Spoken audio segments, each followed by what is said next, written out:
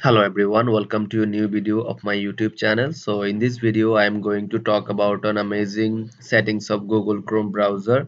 So a lot of people inboxed me regarding the downloading speed, that their downloading speed is very low. So now how they can increase it. So in this video I am going to talk about the settings of Google Chrome browser, which will help you to increase your downloading speed double.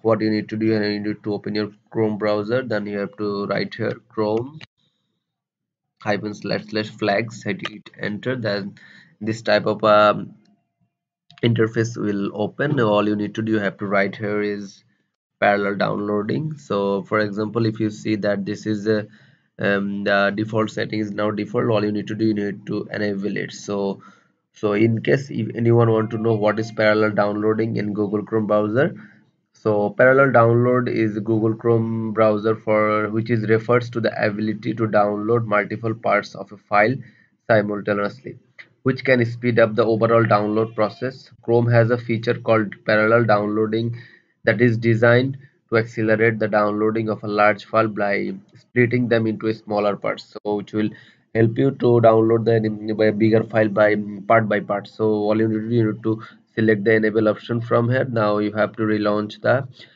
click on the relaunch button.